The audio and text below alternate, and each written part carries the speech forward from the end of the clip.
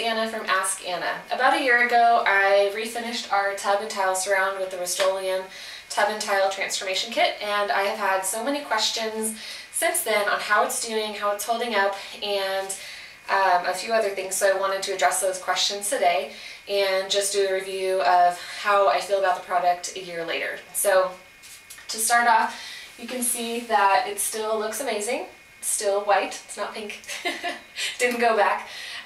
It still looks great and it's held up really well. So some of the specific questions that I've had are, has it started peeling at all? And it has not started peeling. I actually have put it to the test. I do not go easy on it when I clean it, because when I clean it I want it scrubbed clean. So I use a Scotch-Brite with the green scrub brush on the back. I scrub it really good, and as far as what I use to clean it, I just use, I've used lots of different products, but any bathroom product spray will work, and it hasn't been a problem. It's stayed clean and it's totally held up to the test of cleaning and scrubbing and all of that stuff. So somebody also wanted to know if I painted the grout, and the answer is yes, I did paint the grout. I don't know if you can see, I'll post a picture, but all of the grout is painted white as well. It's the same color, and for me, I felt like it was easier because our grout was kind of a dingy off-white color, and I didn't think it would look good with the bright white of the product.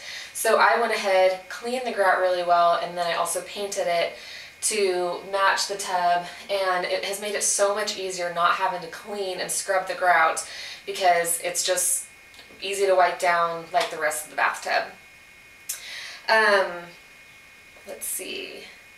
Oh, another question I had was, will it work on fiberglass? I believe this product is made to work on a fiberglass tub. We actually have one downstairs. It's a shower insert that is also pink.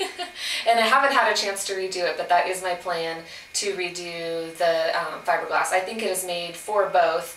I have not personally used it on a fiberglass shower, but seeing how well it is held up on our porcelain tub and tile, I believe that it would hold up just as well on fiberglass.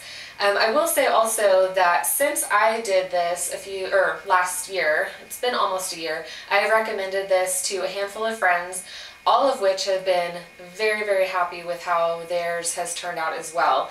I will say it does take a little bit of time for the smell to go away, because the product smells wretched. It's horrible. But if you've got a good exhaust fan and a window, like we have a window in our bathroom, it went away after a couple of days. So that takes a little getting used to for the first couple days, but I have been so happy with it, and it has been worth the smell to enjoy how pretty it has stayed, and just how clean and modern. Like, everybody that I show cannot believe that this tub and the tile surround used to be pink. So I definitely recommend this product. My friends that have used it also recommend it. They love it, and has also held up very well for them. So if you have any other questions, please feel free to leave me a question in the comments and I will get back to you.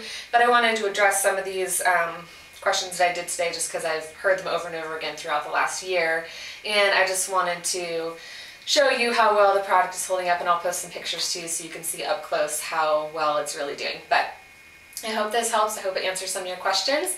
And if you paint your tub, I would love to see. I've had a reader send me a before and after picture of the tub that they did, and it looked amazing. I was so happy for them.